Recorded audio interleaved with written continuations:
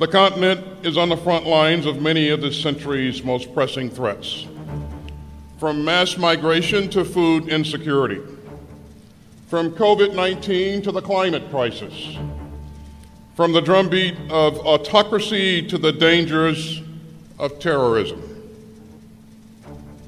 These challenges threaten us all together.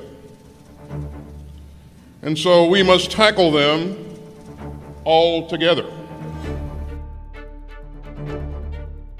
The African Land Forces Summit is a Chief of Staff for the Army-sponsored event. It normally takes place on the African continent. And it brings together over 45 land force commanders from all over the continent, and they discuss security cooperation and how we can strengthen our alliances and our partnerships. African prosperity and security in Africa is a U.S. interest. We do a lot of things on the continent. It really contributes to the SETAF-AF mission, which is to protect the American people and American interests. We do that by working with our allies and partners.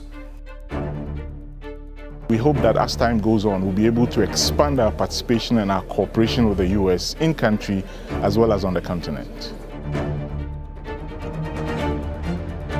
So the SFAB operates as a conventional force within SETAF, and we're able to take smaller teams down on the continent and put them on with partner nation forces.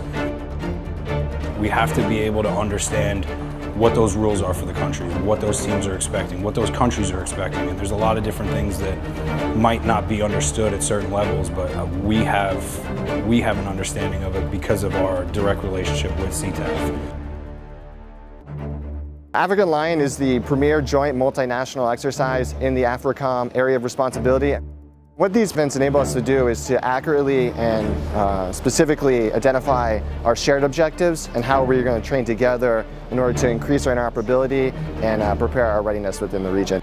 The continent of Africa is one of the toughest theaters for force health protection. We do a lot of planning with our partners. We do this both for our own medical readiness, where we build a medical ready force, but also in order to build those relationships with our partners so that we can get a better understanding of the theater that we work in order to build a knowledge base. The TAC is a conglomeration of different warfighting functions to include command and control, logistics, human resources, operations, and anybody who may be necessary in order to provide a forward presence wherever they deploy us to. SETAF oversees crisis responses along with AFRICOM. If they require a crisis response force to go and defuse or aid the situation, we are serving as that element, so we're staged to be able to move at a moment's notice in order to help with the prescribed mission set.